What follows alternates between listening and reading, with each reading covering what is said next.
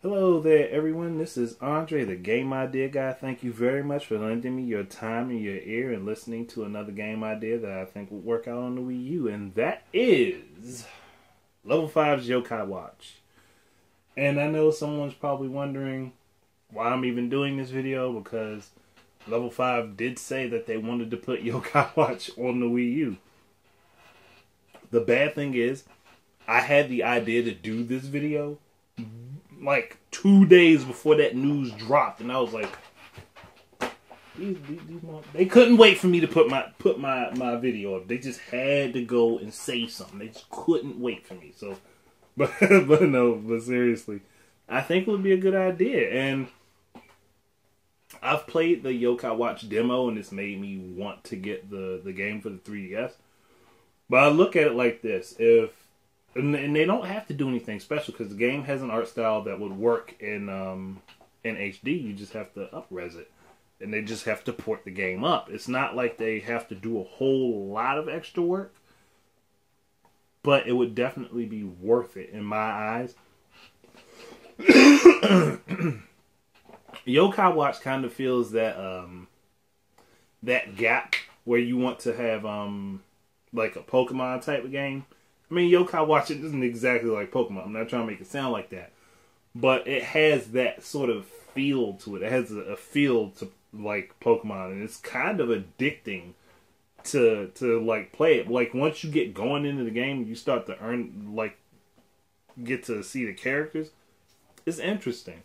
And that's from me only playing a short demo. And that demo is not very long at all. But I definitely want to get the game and find out more about it. And plus, they've got the anime out right now. So putting it on the Wii U would be a good thing, because someone would see it like, oh, Yokai Watch, and I watched that with my kids. Maybe one of my kids will like it. Or, like, just like with the 3DS. But maybe there's some people out there that's like, well, I don't want to, maybe I want to give them this version of the game, so that way if I want to use the 3DS for something, I can do that, and they can play on the television. Just transfer the data up to the Wii U version. And vice versa. So you can free up one device if you want to use it, and your kids can still play the game if you want them to play it. Or you can play it yourself, because you might be curious about it. Because you see that your kids enjoy the TV show. Maybe the TV show isn't your flavor, and you want to play the game. You see the game. I'm kind of like that with Pokemon. I don't want to watch the anime. I would play the games. I don't want to watch the anime at all. I'll play the games, though. Now, I know I'm not the only person like that. There are several other people like that. Now that I can think of off the top of my head, but I've known a few other people like that over the years that think similarly in that manner. Like, they don't want to watch the anime, or I don't know if Yokai Watch has a manga. It might. I think it does. But they might not want to partake in the other parts, other media for this particular intellectual property.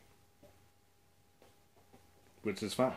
I mean, I'm not really necessarily interested in the Yokai Watch cartoon myself. It is okay. It's not bad, but I'm definitely not really interested in it. So I'd rather play games. And all of the functionality would be exactly the same. It would just be on the Wii U and not the 3. And it would be on the Wii U, literally. That's all. That's the only difference. And maybe the ability to have the off TV play, where it would bump the menu off of the gamepad screen, and then you could swap menus on the fly. Well, swap screens on the fly with it. But that's about it. Yeah, I think that's really it. Thank you very much for listening. Keep your eyes and ears out for more of my stuff. And until the next time, enjoy your games. Peace out.